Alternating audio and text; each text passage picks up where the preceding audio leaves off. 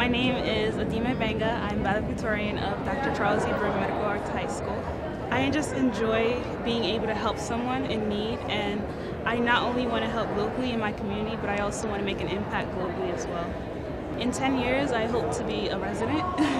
I also hope to be doing something abroad, such as